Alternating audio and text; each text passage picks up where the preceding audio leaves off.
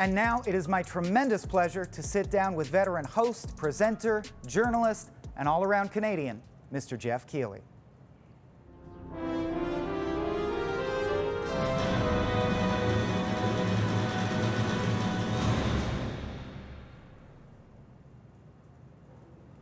You know, when it comes to Gamescom, there really isn't a bigger get than Geoff, so we decided to literalize that notion. Here now in studio, the uncomfortably large head of Geoff Keighley. Hey Geoff, welcome.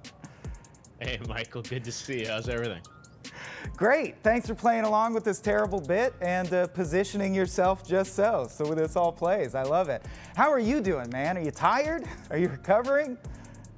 Yeah, it was a big day with opening night live. It was a ton of fun to do it. And look, I mean, we joke about the different format of everything this year. It's like we're just trying to find new ways to bring gaming news to folks in a crazy year. But yeah, I'm tired, but really energized. It's a special year with the new consoles and everything coming out.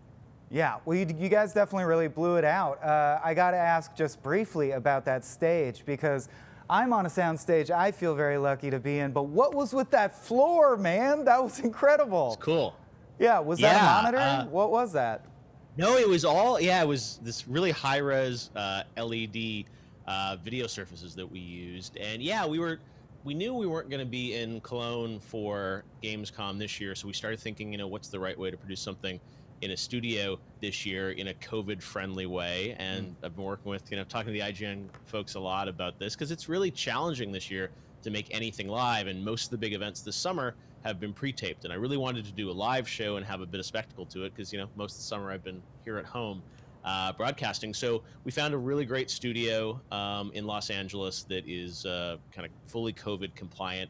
It's the same place that Katy Perry used for the American Idol finale. She did this really cool kind of augmented reality performance, and it's a facility that's been set up here in LA. So we worked with them very early on, put it together. We used some cool augmented reality stuff that was all actually powered by Unreal Engine, and the game companies worked with us to kind of create all these environments. So yeah, we wanted to innovate and try a new way of producing things, and for my team, we really wanted to get this done with a little bit of scale to it because we're starting to work now on the Game Awards for December, and we're trying to figure out how to do these things. So yeah, we were really, really happy with how it looked. The audience, the numbers were fantastic. We're going to share more on Monday about that, but it was significantly up from last year. So yeah, overall, we're really happy with it.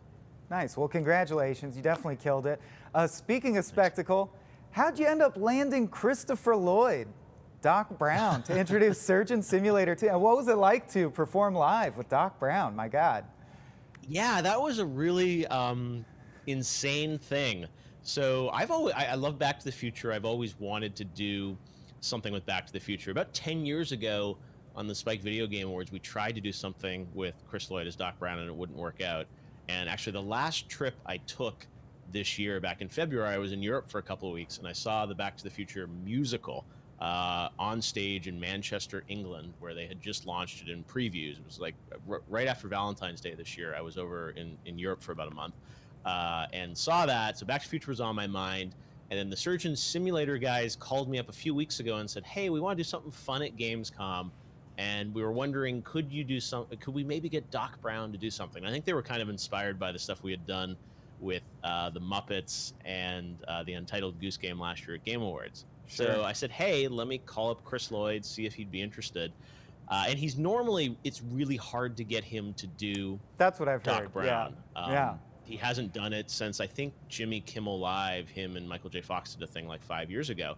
So I thought it was kind of an unlikely possibility, but I talked to him about it, and he was kind of open to it, which was interesting. And then, there are a lot of hoops. Yeah, I had to talk to Bob Gale, sort of the co-creator of Back to the Future, make sure he was cool with it. Him and I worked a bit on the script and what it could be. Then we had to have Universal Pictures and Amblin Entertainment say it was okay to do Doc Brown, the character, as part of this. Then we had to talk to the Doc Brown makeup team, and there are a lot of people involved in doing this. But yeah, Chris was open to doing it. His wife filmed it for him at home. So there was a lot that went into something that simple. But I love the idea of Doc Brown coming back, such a classic character.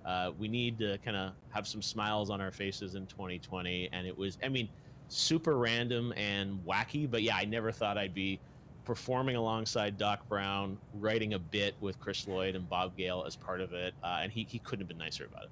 Who added the Rick and Morty dig? Was that you?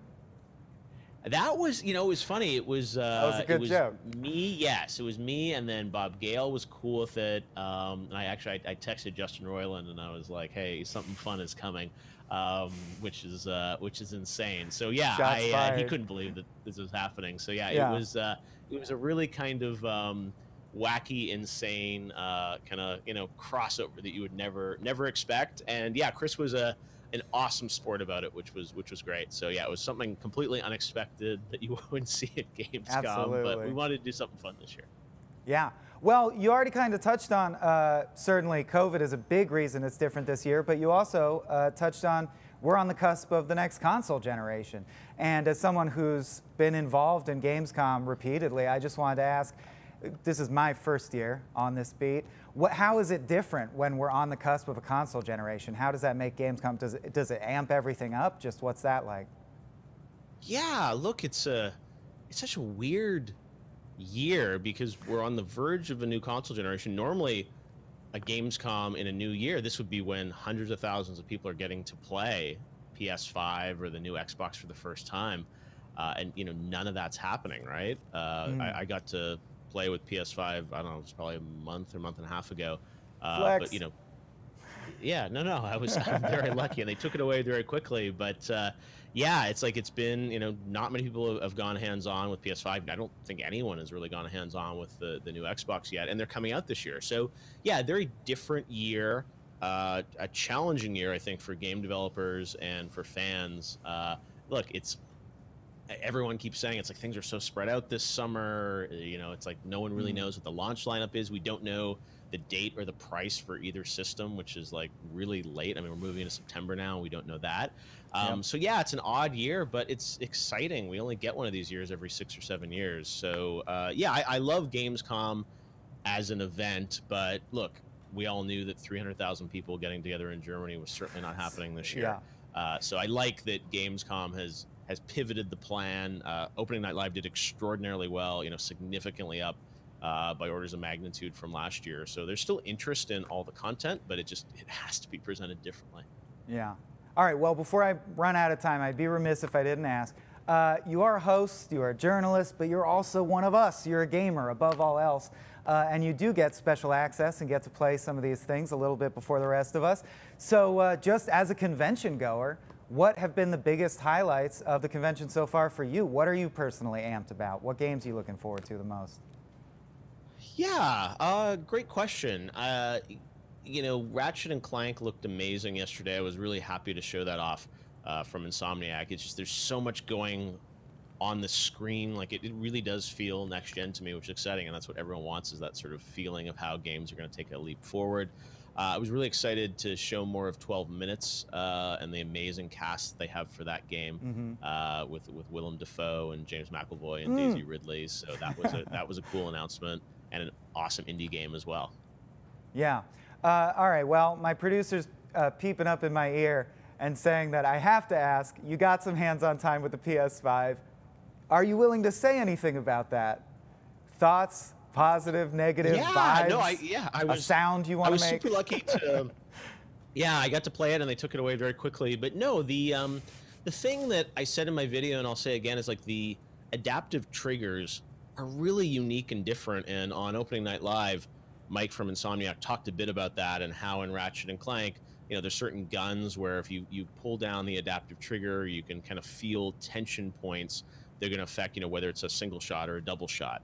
And I think back to, games that have active reload, right? Like even back in the day, like Gears of War, there was an active reload point. You always were looking on the screen, right? To see sort of, when you'd be in the zone for the bar. And now you'll feel it, right? And like those kind of things I think are really going to affect gameplay. So that was the thing that stood out to me the most, was the adaptive triggers on the controller and how every game will implement them in different ways, which I think is really unique and different. So that was the thing that I felt is going to have the biggest impact on how we play games. And I only got to play Astrobot was the only title that I've played with it. So I can't wait to check out, more games as part of it. I wanted, and Ratchet and Clank, I'm sure, is going to play incredible with it as well. So that was the thing that I stood out to me the most about the sort of overall PS5 experience. Gotcha. All right, well, we're almost out of time, but I wanted to at least throw one gotcha question at you. No, I'm just kidding. Yeah. But turnabout is fair play, and I love the little interstitials in O&L where you ask people what about this time has made them, what has it made them appreciate about gaming? Something they may have had reawakened or taken for granted, but this time's really brought to the fore. So what you playing in quarantine, and how has quarantine made you appreciate gaming more? Yeah, good questions. The game I've been playing recently is Fall Guys, which is just like, we had a season 2 reveal on the show, and it's yeah, it's just fun, right? And I love that it's just a simple pick up and play game. And yeah, that's what we needed this summer, right? Was something that was bright and uplifting. And I played Last of Us 2 all the way through, and it was a phenomenal game, but just dark, right, and violent. And I love that Fall Guys is just something bright and hopeful, which was really, really good. And so that's probably been the thing that's kind of been a revelation this summer to me, and as you said, to all of us. And then I think quarantine has made me appreciate the power of this medium to bring everyone together and keep us connected around this. I think, if anything, 2020 has shown the importance of games just to culture in general. Look, I mean, there are no movies coming out. I mean, they're just starting to come out now. There's no live music, but games. I think there's a little bit more respect for the importance games play in the entertainment landscape, and that's something I've been really passionate about my whole life and career. So that's something that I'm glad that there's been this sort of greater appreciation of this medium and what it means to the world, which obviously is at a passion point for me, and one of the reasons I do the Game Awards every year.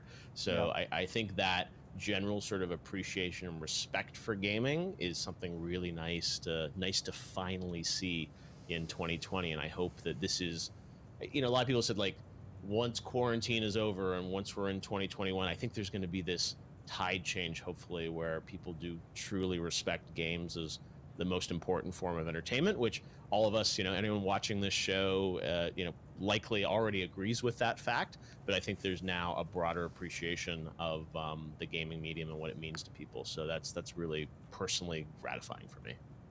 Absolutely. And well said. That is all the time we have, but thank you so much for taking some time to chat with me, Geoff. It means a lot. Thanks, man. Good luck on the rest of the daily shows. Who's the next big interview? Next up, we've got Luigi Antonio, director of 12 Minutes, which you shouted out. I cannot wait for that game. That looks really phenomenal. Yeah, that's a game you got to respect. Yeah, amazing cast. So awesome. Well, good luck with that, and thanks for having me on. Enjoy the rest of the convention. Thanks, man. Well, that's one big interview down. Only one to go before I get to smash up the video wall with a sledgehammer. First thing in my contract.